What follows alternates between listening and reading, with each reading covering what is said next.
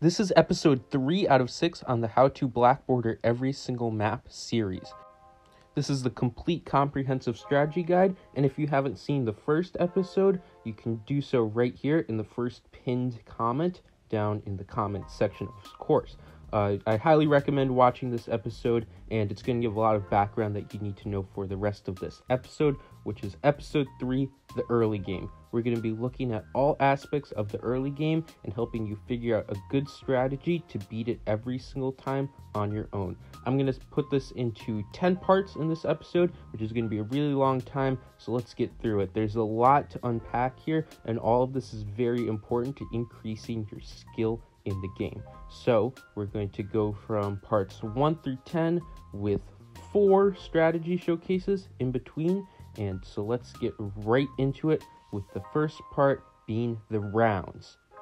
Knowing what is on every round, or at least even having a general understanding of what is on every round, is something that a lot of players don't think is that important, but it really is. If you do want to get better at the game, learning what are on these rounds is really important. For example, you might think your defense is doing great because you're on these rounds that are pretty easy and you can beat them up. But when some important round comes that you're not ready for, you're just going to lose your black border like that and your strategy is going to fall apart.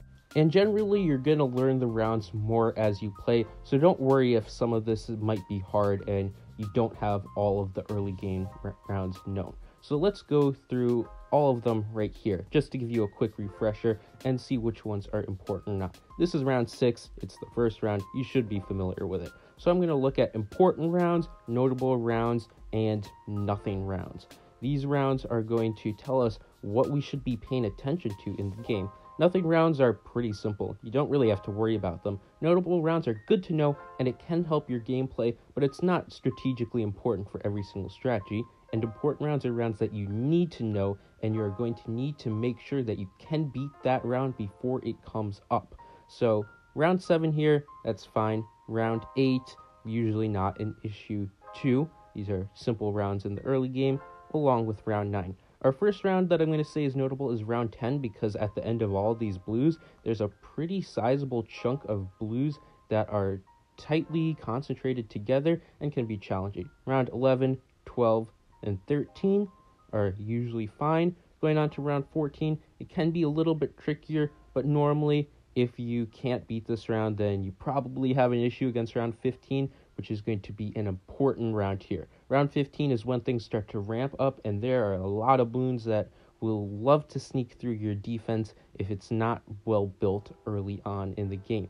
Round 16 should be good. 17 is the first regrows, but it's just a few and it's very easy. 18, it's kind of like round 10, but it's a little bit later on. Round 19 has some stuff, and then round 20 has the first blacks, with 21, a bunch of yellows. This round's usually fine, but round 22 and 23 sometimes can be tough because there's lots of whites and blacks in here, and for some defenses on harder maps in the early game, this one can be a tricky one. Round 24 is very important. This is the first camo, so you need to make sure you can pop camo by round 24. Round 25 is notable because there's a bunch of purples. These can be tricky depending on what your strategy is built around. Round 26 is usually fine. Round 27 can be notable because these Bloons, they do layer on top of each other, so if the map is long, sometimes this round can be tricky because they come together. So round 28 is very important. This is the first leads. You need to make sure you know that's round 28. 29 is easy, 30 is easy. If you can pop 28, you can pop 30. Round 31 is notable because there's just a lot of stuff in general in here. On harder maps, this usually is trickier than easier maps. Round 32 is fine. Round 33 is very important because this is when the next camo wave is. There's lots more camos, so you need to make sure that you can pop these camos, or else you are going to die. That would be very sad. Round 34 is fine. Round 35 is notable because, like 31, I guess there's just a lot of stuff on this round. You can die to it. Of course, these rounds are more tricky if it's a harder map. And also, there's like these big rainbows and black rushes. Round 36, I'm going to say is important because these pink waves come out of nowhere and they come out fast. And you need to be ready to take them down, along with the camo greens. Round 37, I'm also going to say is important, but a lot of times this round is fine. But this round, it's good to know because there's lots of leads on here, and there also are those camo whites at the end. So you need to make sure that you have upped your lead game and upped your camo game by round 37. Round 38 is notable. It's kind of like round 37. There's the leads in there, but also at the end there are 2 ceramics. Sometimes this can be a little bit tricky, but moving on, round 39 is fine, and then round 40 is also another important round. You need to know that this is the first Moab, and you will be prepared to take down the Moab. Round 41 is fine, nothing on there really. Round 42 is pretty important because this is when we get the camo rainbows. You need to really make sure you have a decamo option or a strong camo dealing tower by that time. Round 43 is also important because there's lots of ceramics there, which can trip you up, especially on the harder maps. 44 is nothing, and 45 I'm going to say is notable because there are camo purples on here. You just need to, I guess, know for some few strategies that those are camo purples. Round 46 is fine. 47 is notable. Lots of ceramics there. Round 48 is usually pretty fine. And round 49, I'm going to say is another notable round. Some people would say this is important, but by this time, you usually will be able to take out the big wave of ceramics that are hiding under these greens on round 49. Round 50 is going to be the end of the mid-game here. This really depends on the strategy, but I'm just going to call it round 50 for the sake of this series. So there's just 2 Moabs on this, and you're going to be preparing to pop a lot more Moabs. So you just need to keep in mind that there's the important rounds that you need to remember, and then some maybe more notable rounds to keep in the back of your head. So let's look at section 2, which is starting in Chimps mode. So starting in Chimps mode is something that a lot of people have struggles with. So I have 3 options here. You're either going to do a hero start, a tower start, or a regular start. So let's explain what these are. So first off, the hero start is pretty much the simplest thing here. You just start with a hero. So it would either be Quincy or Soda, because those are the cheapest ones that you can start with. It's pretty nice, it's pretty simple, and it will work on a lot of maps, particularly more like beginner and intermediate maps, maybe a few of the very easy advanced maps. You can start with Quincy too.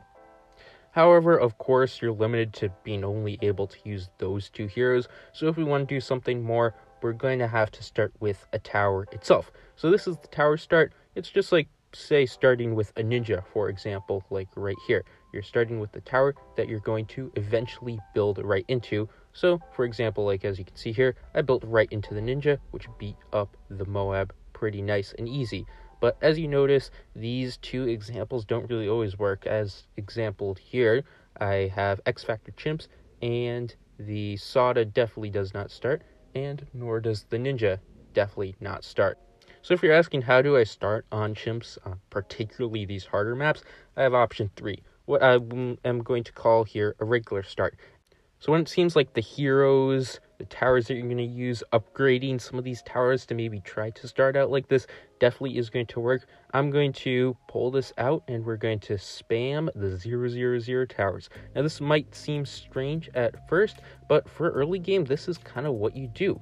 A combination of a bunch of few 000 towers that have a lot of potential in the early game is really what you end up doing to win. And of course, this has to be in a controlled manner for only the very first few rounds of the game. Normally, you will stop doing this at all costs by around round 8 or 9 for some of the easier maps, and then maybe up to like round 15 for some of the harder maps. But this setup will build right into your early game. So there on X Factor, we got the ninja and we're good to go. Some examples of this is going to be Sub Dart.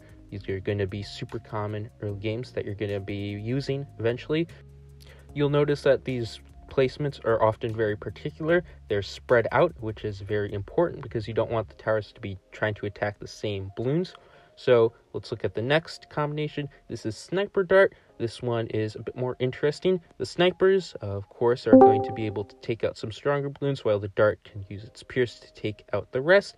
And of course, as you can see, another thing in these starts is that there's often a lot of micro, some targeting and all. So the next one's going to be NG. NG and Druid are kind of similar. You can do an NG Dart start or an NG Druid start. You'll see that later too, but you can also see more targeting. So for some of these guys, I'm setting them to last, and they're going to be put on a straight so they can shoot straight down the straight, and then we can have usually a dart monkey at the end on first cleaning up. You also might see dart monkeys on strong further up to try to take out some of the stronger balloons, like maybe a yellow that's trying to get by.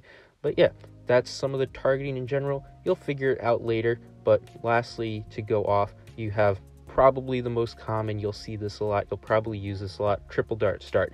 Very, very effective and very strong. So that's kind of really how you start off. And to end it all off, sometimes you'll see a combination of all of these, like a sub, a dart, and a sniper. Now it's time to take a break and look at our first example strategy of this entire series, which is going to be the Avatar of Wrath. So let's get right into it. I'm going to be starting off this by showing the example of Avatar of Wrath here on the map Winter Park. I think that's the name of this map. And as we learned before, we're going to be using some simple early game towers to be able to pick up the pace and get Oben and all of the other druids going. So we're just going to be starting off with a 0/0/0 druid and the 0/0/0 dart monkey. Pretty simple. This combination won't be able to get quite up to Oben, so I'm going to grab just a sniper there to take out some of the stronger balloons while the druid and the dart monkey clean stuff up. So from there, I can save straight up into the Oben on round 11, which is nice. From there, we can get into the rest of the strategy, which I will be glad to tell you about. So this strategy is pretty unique. It's a very popular one. You might have seen it before, but a lot of people don't really play it correctly. Well, maybe they'll play it correctly, but not that optimal. So I'm going to show you a pretty optimal way and pretty easy way of doing it. This will get you like all of your black borders on beginner maps and intermediate maps and some of the advanced maps too, if you're feeling fancy. And it can even be adapted a little bit to have a stronger early game and stuff that will be able to take out some harder maps, like some of the advanced maps too. So yeah, it's a pretty good strategy, and there's a lot to learn from this, so let's get right into it. So it's very unique compared to a lot of them because it's going to start off by like spamming a bunch of these 0/0/0 druids, and that's because this is really going to teach you a lot about placement. There's a lot of placement, and you need to cram in these 0/0/0 druids. So I did that. We got a bunch of them. We'll end up getting 6 later, but when round 24 comes around here, as you notice, we'll have to get something for camo. We aren't going to be getting camo until Camo Village with this strategy, so I'm going to start off just by getting a 100 Spike Factory. Right now it's 0/0/0, but normally you'd get it to 100, and that's going to take care of the camos on 36 and 37, and then we'll have the village up on 42.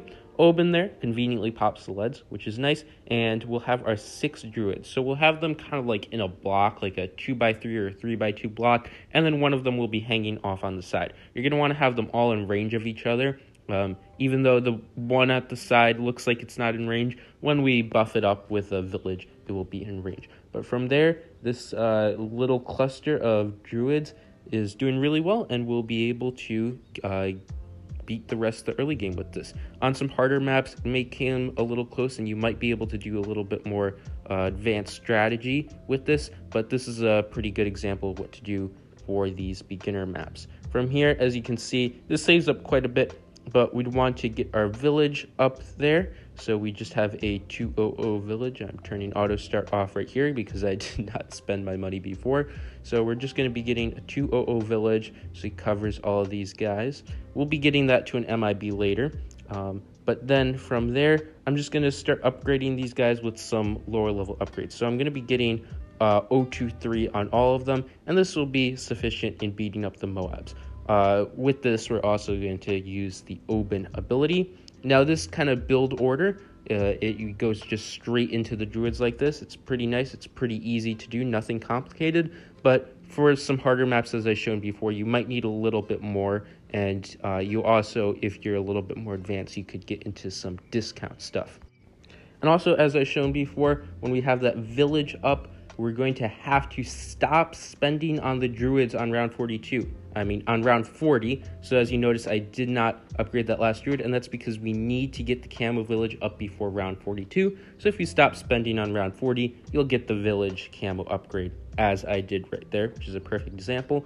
From there, we're just going to continue upgrading our druids, and the strategy is just clean. We're not getting distracted by spending money on useless upgrades. And that's kind of something that you're going to be noticing a lot too.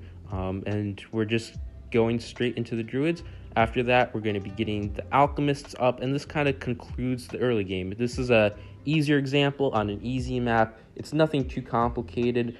So if you need a good strategy to help you out there, this one will definitely work out, which is pretty nice. And if you want to see what the rest of the strategy looks like and tips on it in general, will all be at the end of the video. So we will come back to it. But let's look at the next tip for early game.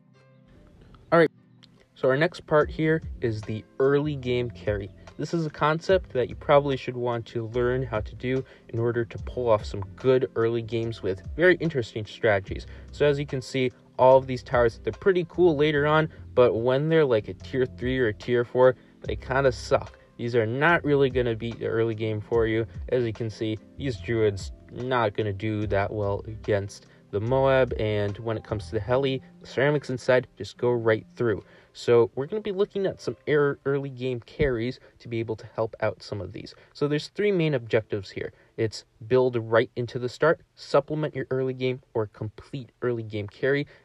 When playing Chimps mode, you're going to have one of these, so let's check them all out. The first one is your strategy involves a tower that works right into the early game, and you can build right into it. So for example, I could start a Chimps game with an 024 sniper, and then build right into Elite Defender and Elite Sniper right after.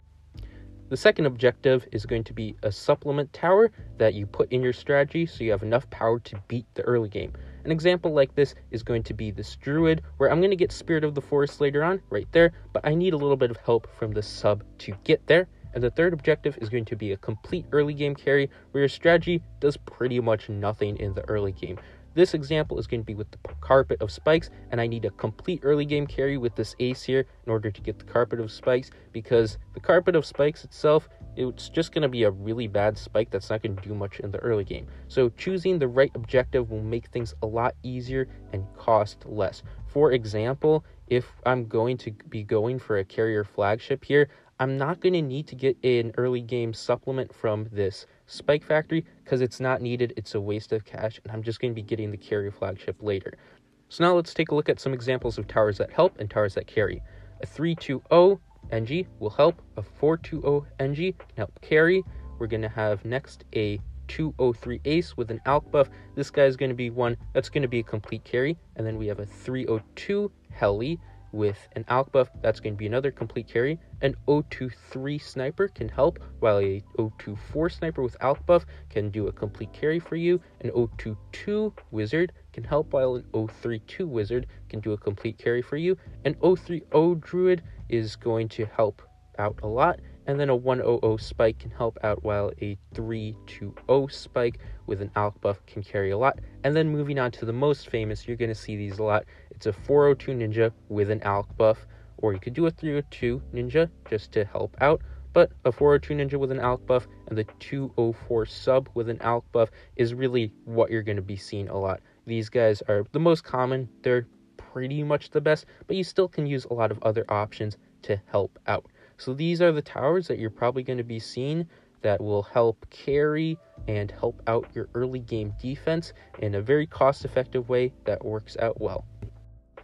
Alright, so now that we've looked at what an early game carry looks like, let's check out a strategy that uses that very well, and a strategy that's just good in general too. So we're going to be checking out the Comanche Commander with Glue Storm strategy. It's a pretty simple one, it fits everywhere, and it's very effective. Now I'm going to start off by talking about the hero. So when it comes to the hero, you can pretty much do anything. The cool thing about this strategy is that it will really fit into any map kind of ish. As long as it's a single lane map, even if there isn't much space, you really can do this, which is pretty neat.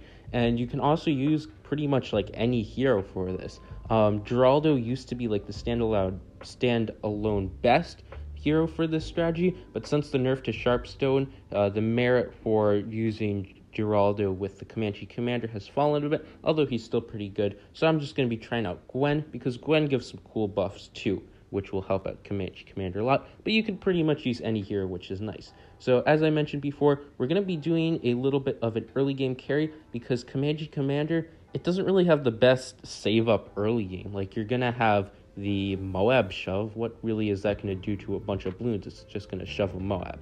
So we're going to be having him to but we're going to be getting a ninja monkey with an alchemist. That's one of the big ones that I mentioned before that will really allow us to beat a bunch of the rounds and like go into round 50, because we aren't getting the Comanche defense, which has decent balloon popping power, until right before round 50. So this guy is going to be very important. It's going to be vital for our strategy, and being able to stay focused on one early game carry is going to give us a ton of power, great synergy, and we aren't going to get distracted by spending a lot of upgrades. Along with this, we're also going to have a cheap combination that will set us up into a powerful tower later on. So let's check it out. We have our ninja monkey, just 302 double guns. No, not double guns, double shot. I keep mixing those up for some reason.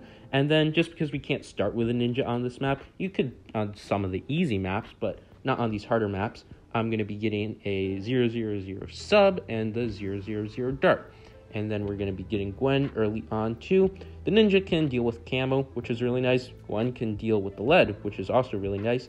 And one thing to note that I kind of messed up in this recording is that you want to place the heli pad itself kind of close to Gwen, because you can get a passive buff.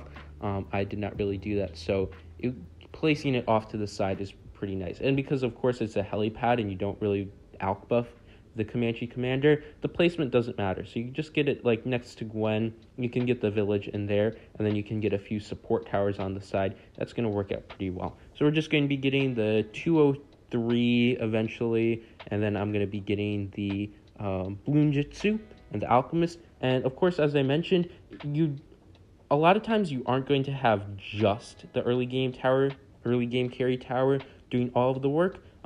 As I mentioned in the clip before, sometimes you can have a combination of both. Sometimes you might have just a double shot ninja helping you out early game, while you might work into a 302 for an Apache Prime strategy, because that on a lot of maps, just one 302 heli with alch buff may not be enough to beat all of the rounds in the early game. So you might have just like another thing helping out or to help afford said tower. So yeah, in this case, we definitely can bring the 202 heli to help out with the ninja, because it definitely can do that. So we're going to be having that, but we are going to be getting our ninja up. We're going to be getting the alchemist buff, and we could have used our Gwendolyn ability there too. I am weird and decided to buy the cross path for the alchemist after the Moab came, which you want to buy it before. But after that, we can start going straight for our Comanche defense. So with everything working together, we have the ninja and the alchemist. They're going to help out this 203 heli, which obviously doesn't have the greatest balloon popping power, to get up to the $9,000 something right here. And as you can see, we can get the Comanche defense right there like that. Now this guy is going to be pretty powerful, and I'm going to get the village right here, just a 220, and that on some easier maps is all you need to save up to the Comanche commander. However, with this strategy, we are right at the end of the early game. We got our pretty good tower up, the Comanche defense, and that's the goal of this early game, so it's a win. Let's go on to the next section. So now we're going to be taking a look at the next section, which is going to be section 4, camo detection. So camo detection is something that a lot of people struggle with, so let's go over it and how we basically deal with it in Chimps mode in general. So the way that I'm going to be looking at it is that there's two objectives. You're either going to need camo or you're not going to need camo up to round 42. So let's slow down a bit and let's look at your setup twice, once for round 37 and round 42. If you don't know what I'm saying, here's some example. Does this strategy need camo for round 37? It does not, kind of clearly. And let's take a look at this. Even though I added a few ninjas, does this need camo for round 42 and on? No, it does not. All those ninjas are doing a lot of work. How about this strategy? Does it need camo for 37? No, it does not, because we have some help there. But for 42 and on, this one does need some help because we don't have any other towers that are helping out. Now, how about for this strategy? Do I need camo? And yes, I do for 37. And again, once I get the round 37 covered, yes, I do need more camo for 42. So basically, we're going to have to get out of the habit of buying shitty cross paths, getting better cross paths, and getting proper camo support and proper help with camos at the right time.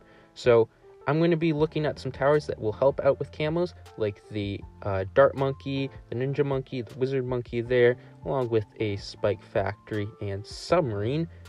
Those guys will help out with camos very on in the early game, and then once we get later on into the game, so more into the 40s, right before round 42, you're probably going to want, if you need it, a tower that removes the camo or gives your towers camo detection, like the Mortar, the Shimmer, the Village, and the Submarine. These are really the most effective. And on harder maps, if some camo slip through the other methods, you just go for a camo village. That will get it down well. The end goal is to see if you need any camo helpers to get you to round 42. And then once you are on round 42, when the camos start to get harder, you get one of the more permanent methods, like the village or something that removes the camo, like the Shimmer, for example. Now this will allow you to turn your shitty cross paths like this 420 Heli and the 024 Ace into much stronger cross paths like the 204 Ace and the 402 Heli. I can speak. So yeah, this is just really important. You need to strip the camo. You need to get rid of it. It will make your towers better. And if you really hate this, just use Etienne. Well, of course you want to use Etienne for better reasons than just camo, but let's move on. For our next strategy, the Inferno Ring with primary expertise, we have a little bit of a familiar voice doing this one, so here you go. All right, we're going to try to beat off the coast chimps using the Inferno Ring primary expertise combo. So, to start off, the start of the game doesn't really matter. Just use as chief of monkeys as you can to get past the first few rounds. Really, the only things you have to worry about are 1, obviously beating the rounds, and 2, not taking up important space. So we're going to be putting all of our defenses, our main defenses, on the right side of the map. So this left doesn't really matter at all. Now, the reason why that's important is these guys could eat up the alchemist buffs that we want on our stronger towers later on. And 2, some spots are just better for defending. So we don't want to use those on towers we don't really plan on upgrading. Now, I opted to use Gwendolyn for the attack speed buff that she gives to the Inferno Ring at later levels. However, you could very easily have picked like Sada for a super easy early and mid game. And even late game. Sada would have been a very good choice. I just really like the buff she gives. I think it's more fun, in my opinion. So, what we're gonna do from here, probably just go straight to Gwen. We want to get our heroes down early, obviously, but Gwen doesn't have the strongest early game, which is why we had to pick up Twin Guns.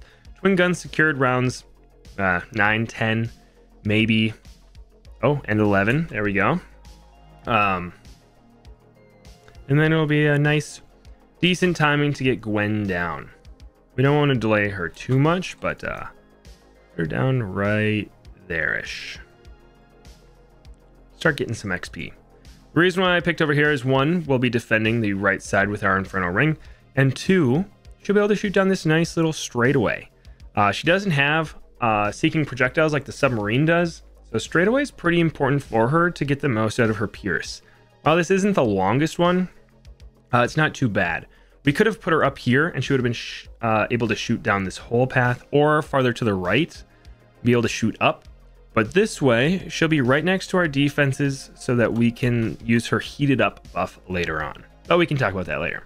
Anyway, for now, she'll mainly just be used for her cocktail for anything that gets past, and then eventually, advanced intel sight after we pick up airburst darts. Now I assume some yellows will get past this Submarine. Or not. Well, round 15 significantly harder, so something will probably get past here.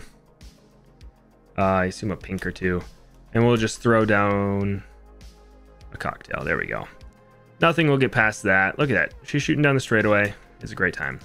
We'll just spam airburst darts. This is great because it 3x's the projectiles of our Submarine. And projectiles are the easiest way, or increasing the projectile count is like the easiest way to increase your damage. Just because buffs work on it so well.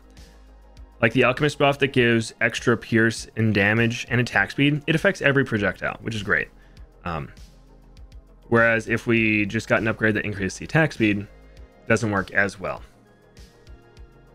Still good, obviously, but anyway, let's just work towards advanced intel. That way, if a few balloons get by, the sub can help out Gwen over on the right side. Now, the next thing we have to do is get down a tack shooter. Can you just think about that quick? Yeah. So we're going to get down a tack shooter. This guy's going to become the Infernal Ring. We can decide if we want it in front or behind Gwen. Typically, you want your defenses slightly behind Gwen because you want her attacking as much as possible. The only reason we're putting this guy in front is, one, it has almost no range, so Gwen can already shoot first. And two, do we need a cocktail here? No. And two, Hot Shots has like surprisingly decent damage against the mob, and the mobs in the 40s and 50s is what we will struggle with the most this run. That's why Sada would have been nice, but because we don't have the most mob damage, but we can account for that with the towers we pick up soon. The first of which, Hot Shots. So that's solid. We don't have any more camos until I believe 33, but we still don't have the most popping power in the back. It's like pretty easy for the balloons to get past. We're just having the submarine carry us for now, which is fine. I think we're going to save up for a Spactory. An elk buff Spactory, when you go spiked balls into spiked mines, just counters the heck out of ceramics and mob class balloons in the mid game. And that's what, like I just said, is what we'll need the most help with. Now, we do want to decide if we want to discount village. Discount village saves you a bunch of money in chimps, just because we'll be getting so many monkeys. However, I don't think we need to rush it this game. In super hard maps, it can be beneficial to rush the heck out of a discount village while you can still defend. However, our mid game, like right now, we could struggle through, but the couple $1,000 that it'll save us is not, it won't be game changing, if that makes sense. Look at this. Like, we can probably go for it now that we have decent defenses and not have to worry about a thing, as opposed to getting it before this factory and save a few $100. I don't know. That's just a personal preference. If we were going for like a record in the challenge editor, definitely would have got the discount village first. But this is an actual chimps run, going for the black border. So just play it safe on a easier map like this. There we go. Put the village down where it'll affect everything. The nice thing about this spot is once we get bigger radius, ooh, we'll pick up submergent support if the Spactory and Gwen can't handle everything. Ah, that's easy to defend. I don't know why I started to panic. Once we get bigger radius, it'll be able to affect this whole bottom section basically, especially once we make it into a PEX. So I put it up top so we can have a ton of space for upgrades. Anyway, I think what we'll do is pick up Monkey Commerce and then make this guy a 1-2-0 and go from there. Maybe go, we might even go all the way to like a 1 or a 3-2-0. We'll see. Do we want to pick up a submergent support for 36? Probably. That's probably wise. However, the cocktail, I think, can take out the first 2 waves of camos. I guess we'll find out. Oh, look at that. That's a nice hot shot. Even affects our Spactory. Perks of having Gwen shooting constantly. Alright, let's get even faster production. The reason we opted to make this guy a 1-2-0 instead of a 1-0-2 is because this is only a 1-lane track, and it's not long enough. There we go. Sure. It's not long enough to need the long life spikes. Like, that will probably not make a difference. So making this guy a 1-2-0 probably much better than long life spikes. You really only get long life spikes on multi-lane tracks where the smart targeting is super nice, or on a super short track where you really need that extra attack speed at the beginning. I guess the other thing to talk about is it's super nice to micro between submerge and first on a submerge and support sub, because we definitely needed that attack speed, or we definitely needed the damage of its air burst, but we also needed the camo detection. So you can just go back and forth, boom, make all of them visible so we don't completely rely on our Spectre. I think we could have just popped them all with the spikes, but if you can make it easier, might as well, you know? Just like this. We're going to throw this down. Maybe not even needed, but now we have our spiked balls. That'll help out a ton against the mob and any ceramics. I don't think there are any camos this round, just the regen rainbows. We're going to put this guy in first so he doesn't accidentally make a regrow farm, because that would be unfortunate. Not that there's like enough time, but he could make us have to deal with a few extra. Let's get bigger radius. And I want to give this guy his own personal alchemist. That way, he'll do a bunch of extra damage. We could not get to Berserker Brew, unfortunately. That's okay. We're going to throw down our cocktail a little to the right. I didn't mean to fast forward through that, but I moved it farther back because it does more damage to the insides of the mob than the mob itself, just because it has a ton of pierce, the wall of fire does. So I wanted the pineapples to pop the mob and then have the wall of fire help out with the insides, and that's exactly what happened. Let's see.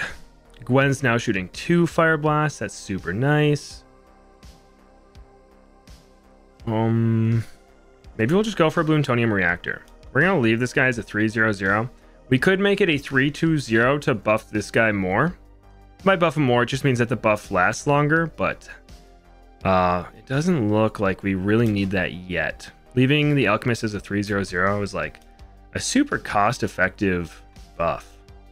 Oh, submerge, decamo them, help out. If you want, you can go back and forth like this.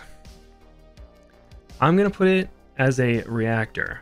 We don't have any mob class balloons until the 50s, so I think that this reactor is going to help out a ton until then. Not much we'll be able to get by. We have plenty of lead popping power back here, so making this guy a 4-0-2, perfectly fine. Kind of crazy. I think that's going to be our only camo detection. It has like a nice long bend, and with that extra attack speed of the bottom path, it should be able to get every DDT. Maybe not every single one of them, but it should. It should. And if not, our spiked mines will be able to handle it, which is likely our next purchase. So this locks up all the balloons that will be coming our way, except for ceramics, basically. Ceramics and maybe rainbows? I guess leads we'll get through. And then the spiked mines will take care of all of the mobs and the ceramics. Yeah, we're fine. I was debating throwing down a cocktail, but we'll just do that here. Wow, okay. It's crazy. And the end around 47 is long enough to where we get cocktail back. You love to see it. So spiked mines, super strong right now. Wonder how long that will last. It'll completely carry the mid game, which is super nice. Typically in the mid game, you want to buy monkeys that'll let you save up a ton of money to get your tier 5s. Whether that be like a plasma accelerator, a balloon area denial system, even like a dragon's breath, surprisingly good. Or in our case, a spiked mines. Oh, I kind of want to go a dragon's breath now that I think about it, because it gets buffed by Gwen, but we're too deep. If we need some extra popping power, we'll get that. All right. So next on the agenda, make this guy a 4-2-0 to buff our spiked mines. As you'll be able to see, this guy is going to crush. Yeah. They got through, what, 1 pineapple maybe? If that. There we go. Beautiful.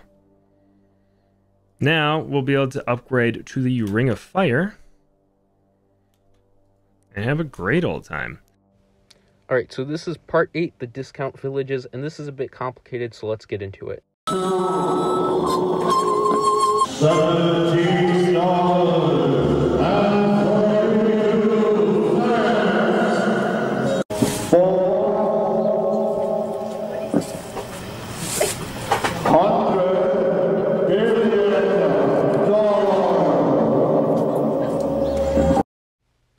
Alright, so let's first start off with an example of the discount villages. So here is quite a common thing you might see. It's a double discount setup. It's where you have 1022 village and 1220, giving you the double discount along with Camo Village and the jungle drums and so on if you want to go past that. So I'm going to be getting a little bit of a setup. We're going to have like a sun avatar under the discount, an 023 glue, and embrittlement, a bomb in there too.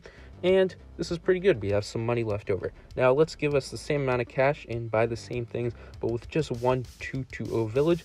And we're going to notice quickly we aren't going to be able to afford this, and this is because we are missing out on the villages. So even though we bought more towers and more upgrades, we aren't going to be able to afford the whole embrittlement and the cross path of the glue, which is big. And what does this mean? This means you are discounting and you are crazy at the game because you're doing tons of work to save a little bit of money. So yeah, let's talk about this. The monkey business saves 10% and the monkey commerce goes on more with that, saving additional 5% up with 2 more villages for tier 3 only. So you can get 3 discounts all in range to discount a tower, but this is usually not worth it. We'll look into that.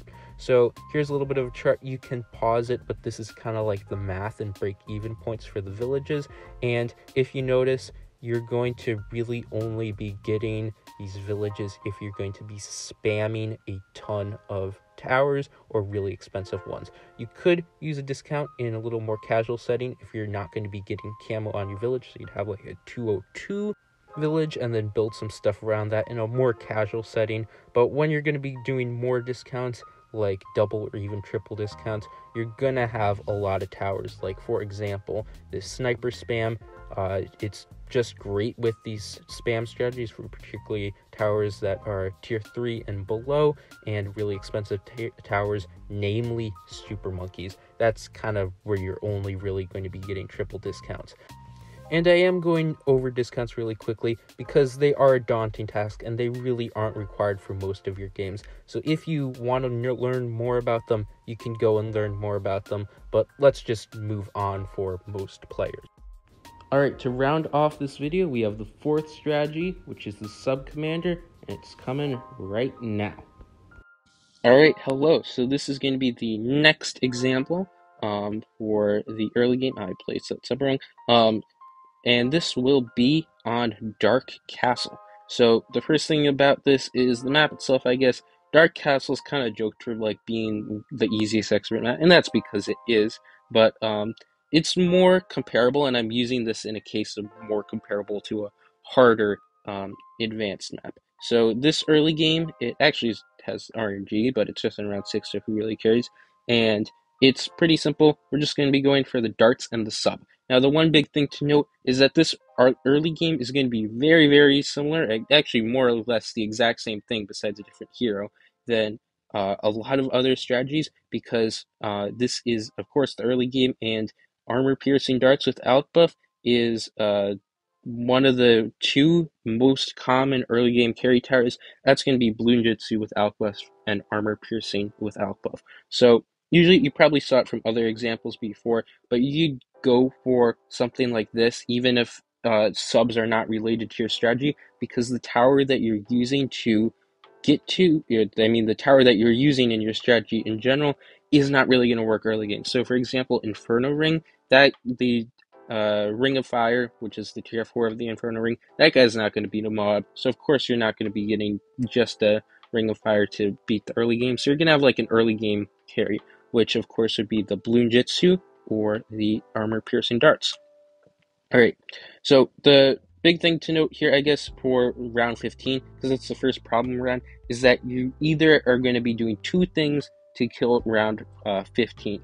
If you can get an airburst darts before round 15, then you can do that. It's perfectly safe, like for this example, but sometimes you can't get airburst darts before round 15, which means you're going to be in trouble. So you're going to have to get a 201 sub. It's a sub with the advanced intel, and a 000 dart on, no, not a 000 dart, a 000 sniper on strong, and that usually is enough to beat it up.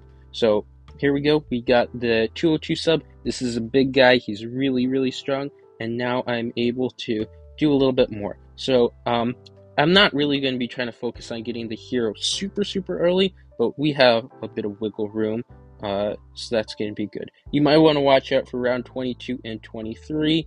So you're either probably going to have your triple guns up, triple guns 2 or 3 sub, or your hero here just to help out. And then round 24, of course, we need to watch out for that. So I'm getting the enhanced eyesight on the dart so we can get intel to the triple guns.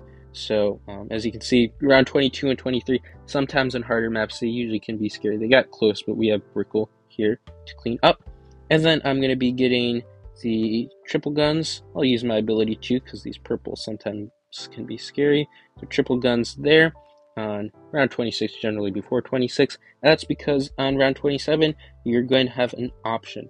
So sometimes you're going to have a little bit more money, and you can go for a 2-0 acidic mixture dip sub.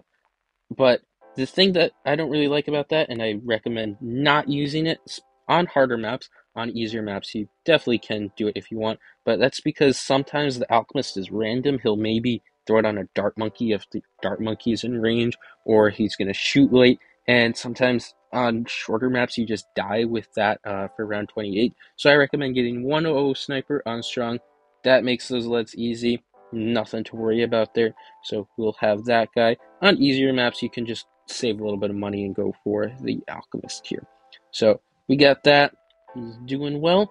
And next thing to note is, just because there's so much synergy, it's so strong, we're getting alchemist buff for the triple guns. So the reason why you're going to be seeing the sub alch or ninja alch a lot in the early game is just because they're so efficient with the alch buff, and they do something crazy. I forget, like 3 times more damage, because they shoot at a pretty steady rate, so they always have the alch buff on top of them. And also, I'm going to be getting the cross path here. I'll explain that later. But they always have the alch buff on top of them, but they also have great pierce, large amounts of projectiles because the air burst split. The ninja shoots many projectiles, and they just do so much more damage with the alch. They're really strong towers, and they're definitely go-tos for the early game. There, of course, are more options for the early game, but these guys are just so easy and so strong. Now, for the cross path on Alchemist, I'm going to be getting these guys to 401 later, and that's because we're going to be having like groups of 3 subs, and he's going to be buffing up all of the groups of 3 subs. And for this crossbow, on shorter maps, you're probably going to want to get this. Not really necessary in longer maps, but he makes round 36 and 37 a lot easier with the camos and just stuff in general. So that's pretty good. We're going to be getting armor piercing darts, and we have our ability to, so we might as well use it on harder rounds. So when 40 comes, let's just pop this naval tactics ability, and boom, he's down. So this is a really easy early game. You should be learning to use this because it's something that you're going to need a lot. And we're going to be moving on to the rest of the strategy that relates around subcom later. Alright, so now this is part 10, the recap. So, as you know, I showed you 4 strategies, and that was really the early game, because I was focusing on the early game and showing you tips and explaining stuff. But if you want to learn the rest of the stuff and maybe learn something new, I'm going to have the rest of the clips right here for you. The last strategies, I'm going to do one simple recap where I kind of go through an early game and explain all of the tips that we have learned beforehand. So I'm going to be starting with Gwen, and I can't really start with Gwen, I guess, so we're going to be doing a start with our early game towers here. So let's go for the sub and the dart. This will work out just fine, and then we can move on from there.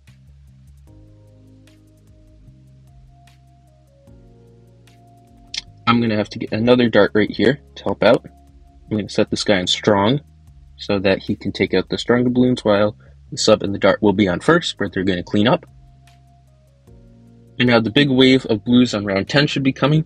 Put that round down as a notable round, but we should be good. We're going to be getting Gwendolyn at the very end here, or we can just beat this round first and then get Gwendolyn down.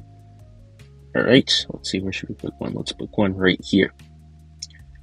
This should be good. No issue rounds until round 15, so let's move on. I'm going to be starting off with a little bit of an early game supplement because I'm going to be going for the carrier flagship here. On this map, it's going to need a little bit of extra help to get the carrier flagship up. I'm not going to be able to get it up before round 40, so we're just going to have a destroyer. So because this map is a little bit trickier, I'm going to just want a little bit of help. Not too much help though, because destroyer is very good. So in round 15, this round's tricky, of course, so I'm going to use my ability here. Abilities are very good. You should use your abilities. So that's going to take out round 15 just fine, and then I'm going to be able to get air burst later on. Now, unlike the usual sub early game, you can't really use intel here because it doesn't really work like that. The map has a gimmick where it makes things tough, so it's just going to be a blown air burst. Pretty simple. I'm going to be able to start working on my boat, so I'm going to buy the boat right here while we have a chance. And if you notice, there are some tricky rounds coming up with blacks, so I'm just going to buy a grape shot, and that should help us out. So we got the whites and blacks covered. Round 24 is coming up, so we don't have camo. As you can notice, we technically can use our ability to pop camo, but I'm just going to keep it simple and get this camo dart. That's just going to pop the camo. Then we're going to have to look, do we need more camo on 33? And yes, we do. So the way I'm going to deal with that is by then getting air burst, so now the sub can see camo too. And that should deal with camos till round 37. So we're good on that front. But again, we're going to need camo later. So later when the harder camos on round 42 come out, we're going to deal with that. Now we can pop lead with Gwendolyn, but just to help out a little bit more, because I don't want to rely on Gwen popping all the leads, I'm going to get the boat up to hot shots. And as you notice, I'm getting the good cross path, the double shot with our hot shots for the carrier flagship. And that's because we do not need to get bad camo cross path, because we are going to cover camo. We promise on that. So we're taking out this, taking out these rounds too, and we're going to move on. Round 33 is here, and we can take out these camos with our advanced intel and our advanced eyesight. I'm not going to upgrade this guy to a triple guns. If you wanted to take out the camos on 37, just like this, you'd probably upgrade to triple guns, but I'm going to use this guy as a reactor later. So instead of that, after I get the destroyer, we don't really need the help of this guy anymore. So on round 37, we'll probably just temporarily submerge him and bring it back up. And that will help out on round 37, just in case if this doesn't actually be able to beat it. I'm not sure. I know we can beat these camos though. So right here, I'm going to then go for an alchemist to buff up the destroyer. So I'll put you right here-ish. I think this will work. Okay, that buffs Gwen. So this is alright. Like, the placements are trickier. Oh, I forgot to get that. I'm just going to use my cocktail then. See, that was not the best, but luckily we had the cocktail and clutch, so we could beat those camos. But because the placements are trickier, I'm not going to be able to get the priority buff, so I'm going to have to buy a 4th tier alchemist later. So let's just grab that. I guess later means like right now. And then we'll get the cross path. So you guys will be buffed. And then I'll use the Gwendolyn ability. I'll set her back here, so we can take out these ceramics. Didn't even need it. Nice. So now, as we notice, we need more camo coverage. So let's submerge you. You're submerged now, and we'll get reactor 2. So just in case these pinks come through, like if there's pinks coming through this guy, they might slip through because this is a shorter map. So I'm going to go all the way up to reactor. And now our camo is covered with. So you have a good cross paths. We have our alchemist buff. We have our camo buff. And now, because of that, I'm going to be able to buy a village, like right here-ish. I'm going to get you up to 200. We don't need the middle path, so we can get a discount there, but I'm not going to have anything to discount just yet. So in the future, potentially, depending on what towers I get, I could buy a discount and save money. But right now, we're going to be going for this tier 5, so we're upgrading tier 4 and then a tier 5. So we're not going to be able to discount anything, so let's just save straight up for the tier 5. We're going to have a good objective, so we've got the destroyers out buffed. Gwendolyn also is too, the Gwendolyn alk buff is actually pretty nice, but the destroyer with the alk buff is more important. So we got that, and now we can save up for the aircraft carrier, and that will get us going straight into the mid game here temporarily.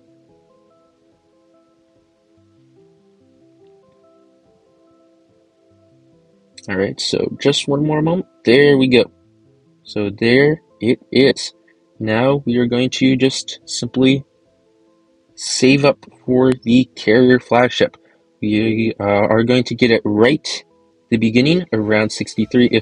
If we are required to, we can use Firestorm on one wave around 63. But yeah, that's the early game. That's kind of everything, the thought process about it. That's how I was able to successfully do a very effective early game by using all of the tips that I used in the video. Okay, so now that we're at the last bit of the video, I'm just going to go over some quick details of these strategies in case you wanted to try them out for yourself. So here we go. Let's go on to this Avatar of Wrath strategy.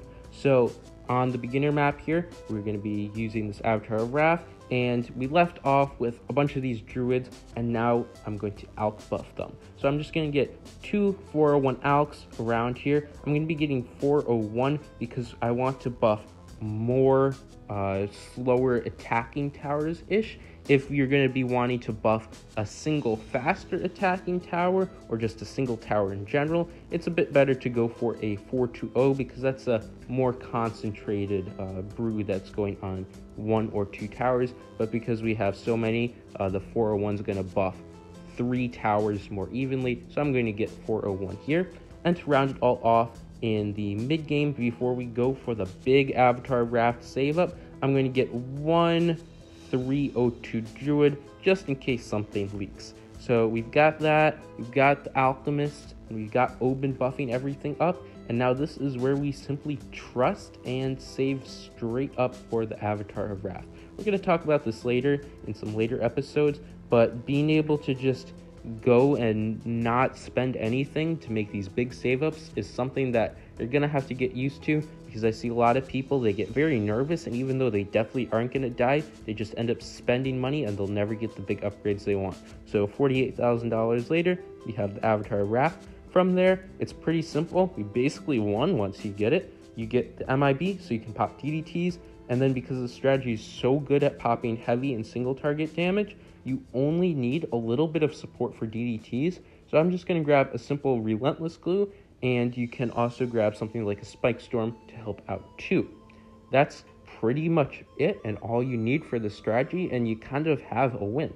Of course, it's always wise to spend your extra money, but just to show you, I'm going to win with just this. So this is a pretty good strategy. Definitely can use it to beat up a lot of maps, and it's definitely one that I recommend too. But you shouldn't probably be using only one strategy, because I do know quite a lot of people that have pretty much only played Chimps with just this strategy. So maybe you should check out 1 or 2 more, but this one definitely is a strong one that will help you out with a lot of these easier maps. So here it is, just shredding round 100. It does really well, just the way that Avatar of Wrath works. It does more damage when there essentially is more health of balloons on the screen. It's the RBE that determines it. But to add on to this, if you wanted to make it a little more strong, you would just get a Sabo and a Spike Storm. Now let's go on to the Comanche Commander example. So this one's pretty simple so far. We just got our Comanche Commander. The placement for the helipad could have been a bit more close, so we would have gotten the passive buff for the Gwen. But as you notice, this guy also works in a kind of unique way, because when balloons get further along the track, he's going to call in a temporary mini plane that will come to the rescue and chop these balloons up. So the only thing about that is that it's round based and it's temporary. Just on some rounds, like round 63, even though that the mini planes definitely can beat it up, sometimes it isn't always consistent, because you might get the planes coming back.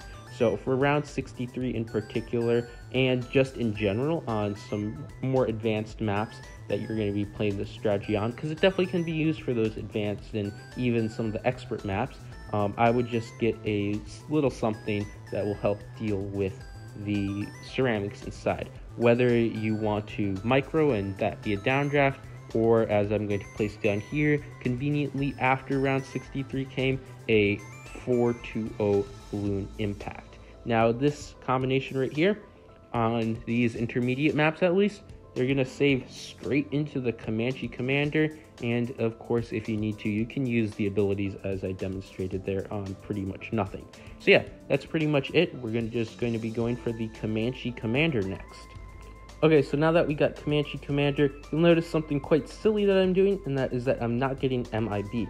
And that's because of some pretty cool interactions, which is called MIB skip. Basically, we have the Glue Storm. Gwendolyn also does it too, but we're mostly looking at the Glue Storm in this run. So when you have the Glue Storm activated, it will allow towers to pop lead balloons, which makes a lot of the kind of important towers that don't practically pop DDTs, it will allow them to pop DDTs, like this Comanche Commander, for example. So when you have Glue Storm, any cross path works. So I just do 052 now. You can use the ability, and while the ability is active, all of those DDTs, they can be popped by the sharp type damage doing towers like the Comanche Commander. Along with this, it also gives it good damage buffs, which makes the Comanche Commander pretty strong because it does spam a lot of projectiles. So on top of this, it is a little bit weak to heavy rounds and round 100.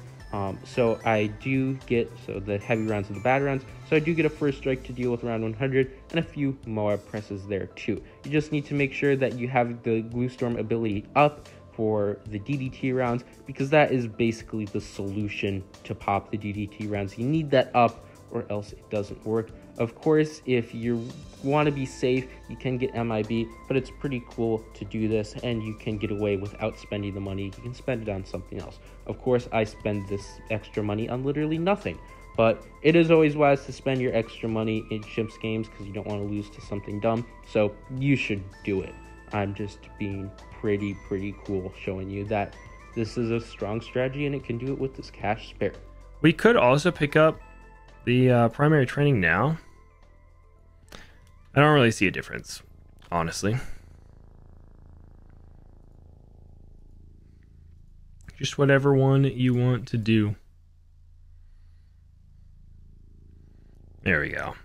Now a lot less balloons will make it to the spiked mines because of our Ring of Fire. Ring of Fire has less mob damage, which is why we let's see. Ring of Fire has less mob damage than the Hot Shots, which is surprising, but does way better against groups of balloons. But now that we have the spiked mines that kind of crushes mobs, it was okay to upgrade this. All right, round 63. We'll probably go Cocktail into a wall or into a Firestorm. There we go. Into another Cocktail. And plus we have a ton of pineapples set up right now.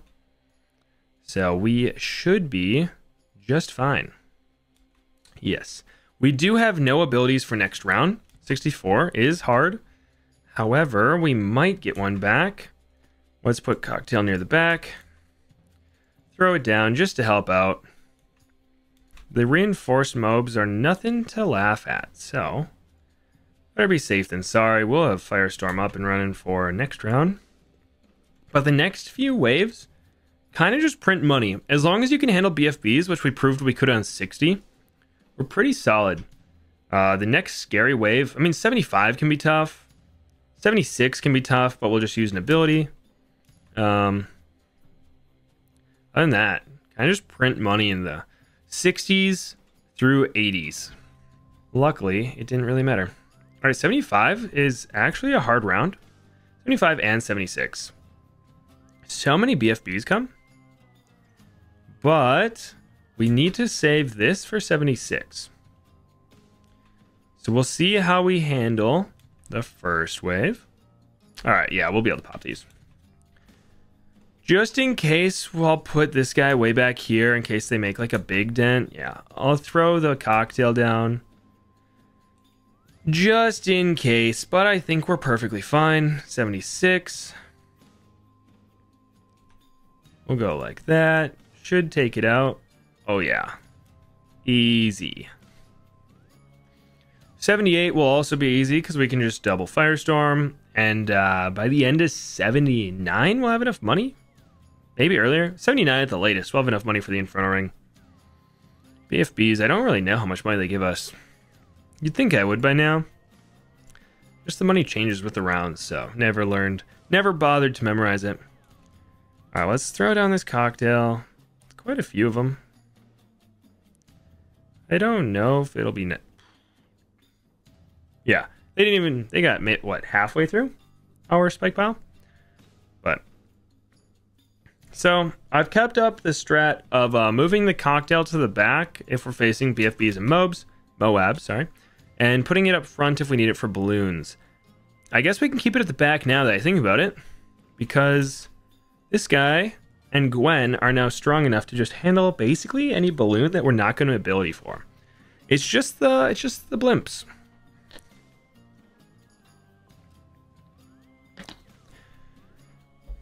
There we go. This will be fun. Have a huge wall built up for the BFB. Oh, look at that. This BFB is going to give us the money for it. Boom, get it on around 79, like we said. I purposely didn't buy that right away just so I could be right. I'm aware we could afford it on 78. All right. So, Infernal Ring. Tons of Pierce. Good damage.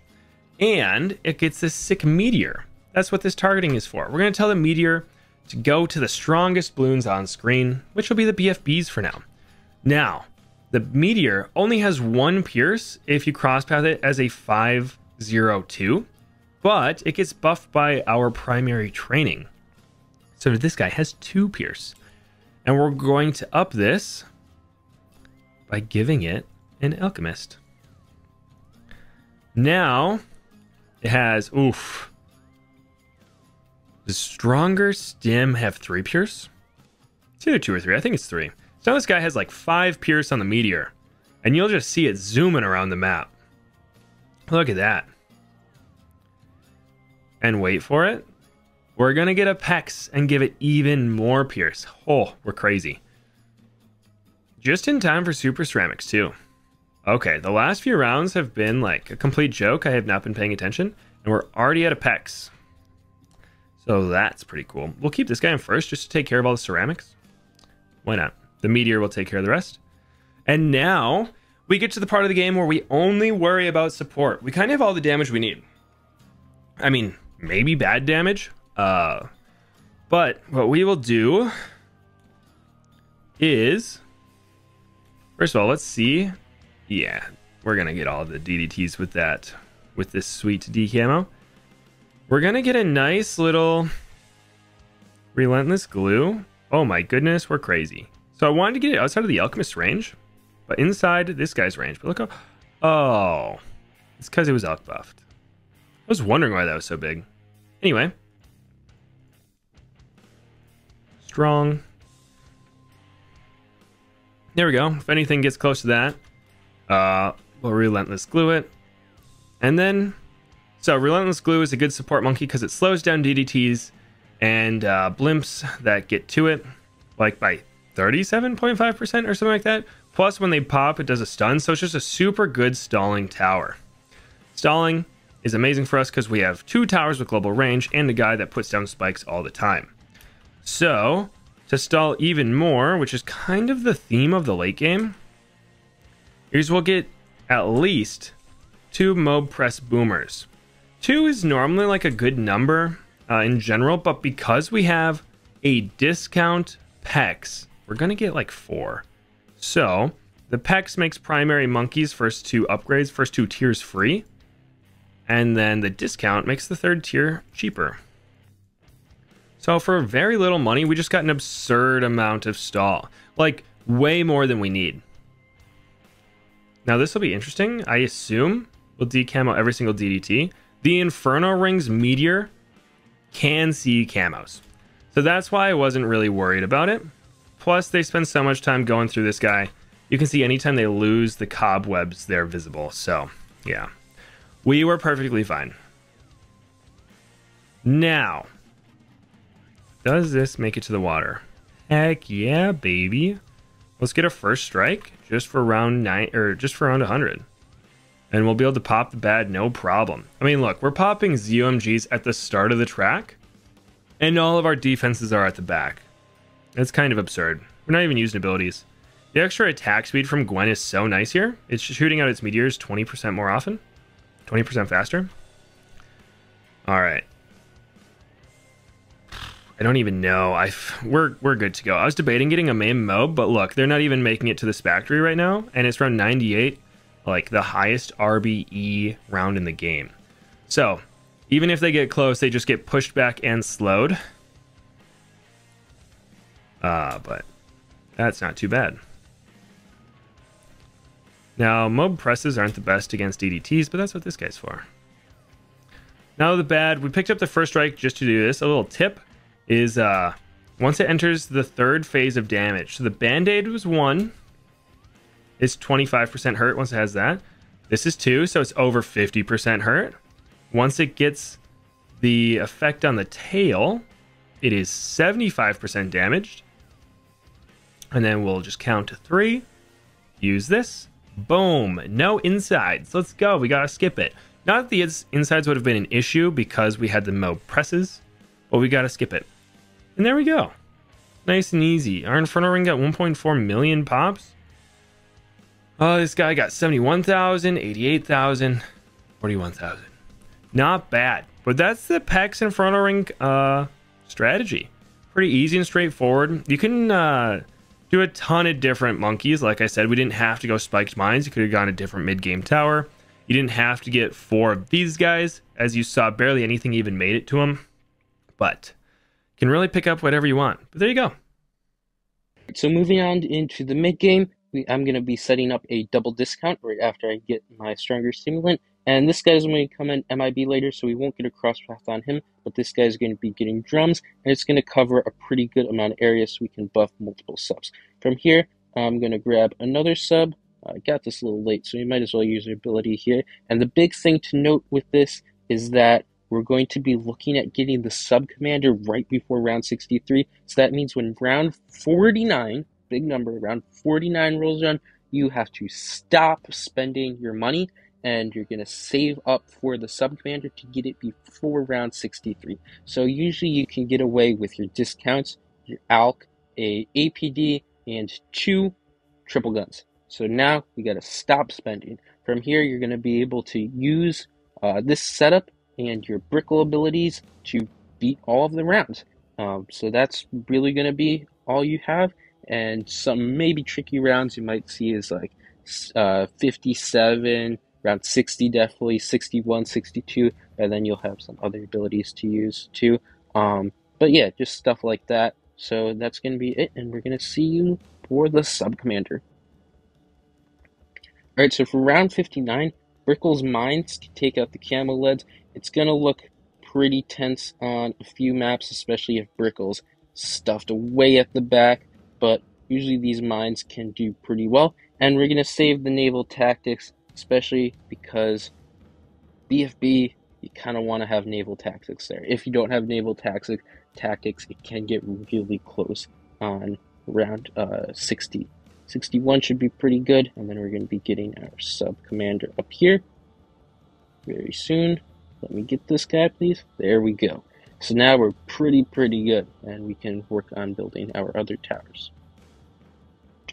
Alright, so from here there's 2 routes. You're either going to be doing a full sub spam and getting MIB village, or you're going to be doing sub commander, a few subs, and a preemptive strike, which is the 050 sub, and that is going to be taking care of the DDTs. The only condition with preemptive strike is that you are going to have to take out the DDTs inside the bad with a perfect first strike time. So if you're maybe not as good as that and you want a more safe game, you can just do a full-on sub spam with MIB, which is what I'm going to be doing here. So for the mid game, I'm just going to grab some more ALKs that will be buffing up the subs, and I'm going to be grabbing some more subs under the double discount.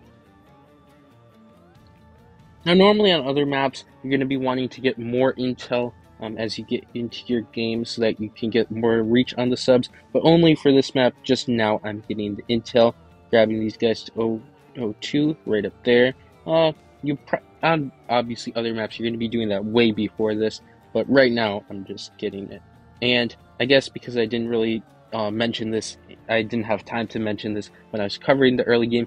Of course, obviously, this strategy only works on maps where you have a good amount of water. You can get a hefty amount of subs under one double discount village. So I maxed out these guys.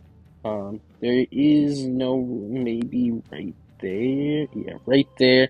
But that's gonna be it for the amount of double discount triple guns, and you need them under double discount or else they won't get MIB. And now we can get alright, and now right before the 90s roll around, we can start maximizing a bit of our damage and upgrading some of these triple guns into armor piercing darts. So let's go and upgrade these guys into armor piercing darts. And then after we get all of them, usually enough, once you have all within a range of the MIB to armor piercing darts, you should just go straight for some support, because the 90s are here and we do need to get some support in. So I'm just going to be getting this one last guy, and then we're going to be getting some support up. So when it comes to what these guys are good at, they're really good at single target and really good at DDTs, but they're not really the best with heavy. So I'm going to be getting a Relentless Glue just to help out, and then I'm going to be grabbing a few Moab presses. You also can use your ability and Brickle's Mega Mind here just to keep everything in check. So around 95, might as well use that. They probably have it anyways, but we're just going to be using that just to be safe. And then we're probably also going to be using that later on in 96 and around 98. It's going to be pretty big. So I'm going to get my Relentless Glue. We can get a few mob presses just to help out because we have MIB, but I'm also going to be doing something to catch some ceramics. So I think I'm going to go for a snowstorm right here. Obviously, we don't want these guys stealing the alpha, so we'll keep them out of range. And because we have MIB, we can go for the snowstorm. That's not going to interfere with the sharp type damage on the subs, because now we have an MIB that will allow it to pop the frozen balloons. So they're taking that out. Round 98 is here. Unfortunately, on this map, our Brickle Mega Mines sometimes don't really do much of anything, but that's alright. We can use our Naval Tactics ability. We can also use the Snowstorm ability if it comes to needing that, but we should be good. Might as well use the Snowstorm ability here on 99 then. Right there. That's good. Took that all out. For round 99, sometimes it might be on some of these harder maps a little bit better to get something else to take that out. But for round 100, you should be shredding it. If you need a first strike, obviously you could budget that in. A first striker is Sabo. You might be able to look in getting that. So there's a Sabo, and I guess more or so of a Spike Storm if you're using this exact same composition.